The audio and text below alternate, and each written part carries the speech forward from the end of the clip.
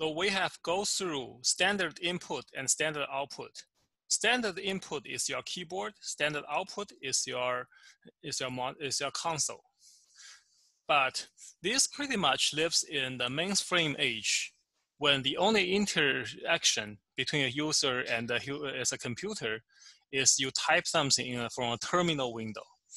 Modern day applications need to have a user interface, a graphic user interface, where you have more components that you can utilize.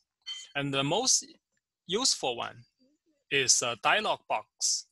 A dialog box is a small graphical window that displays a message to the user or requests input. A variety of dialog boxes can be displayed using the JOption pane class. Two of the dialog boxes are message dialog, is a dialog box that displays a message, and input dialog, a dialog box that prompts the user for input. The JOption pane class is not automatically available to your Java program. The following statement must be used before the program's Java header. You import javax swing.jOption pane. This statement tells the compiler where to find the JOption pane class. And once you have this class ready, you can generate these two methods, these two types of dialog boxes. A message dialog box. Here, JOption pane.show message dialog is used to display a message dialog. The first argument will be discussed later, and the second argument is a message that is to be displayed. Like here, it's hello world.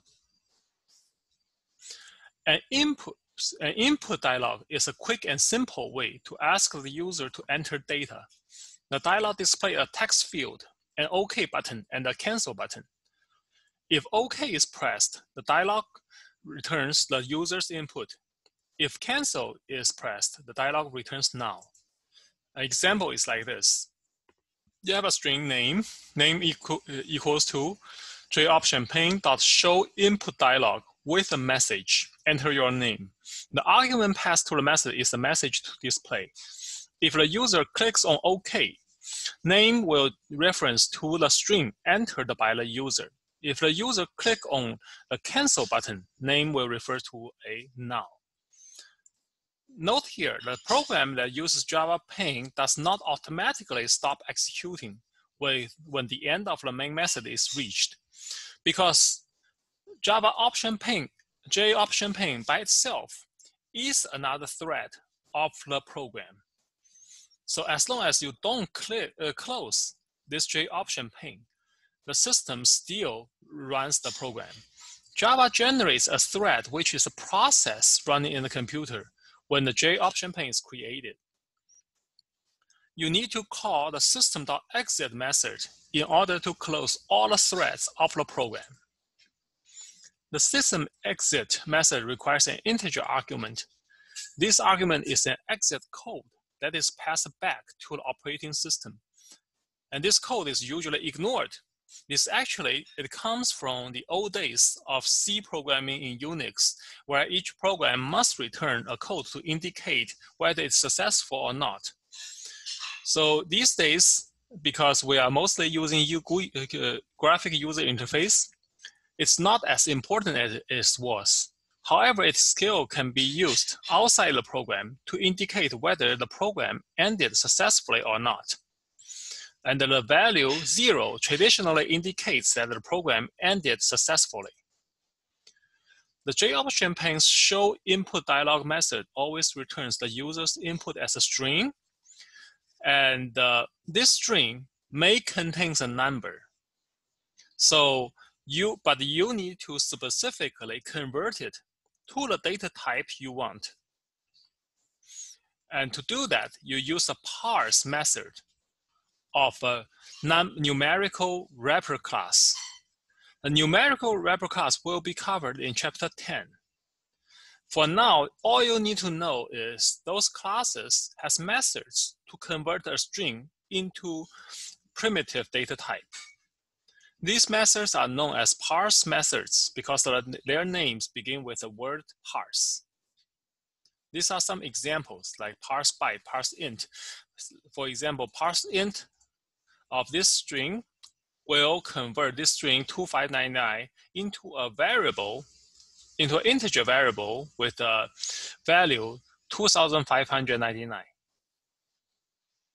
And this parse double will convert this string into a double literal 7945.6. Here's an example of how you would read an integer that you will use the Java option pane show input dialog to enter a number. And once this option pane is finished, you actually get a string containing the input. And you will use this integer.parseInt to convert this string into an integer. Similarly, we'll do this for double input. Let's look at an example. So here we have the import of Java Swing J option pane. As we start running this program, we will use a Java option pane show input dialog box to get an input from the option pane. And the first one, of course, is a name, so it is a string by default. There's no conversion needed.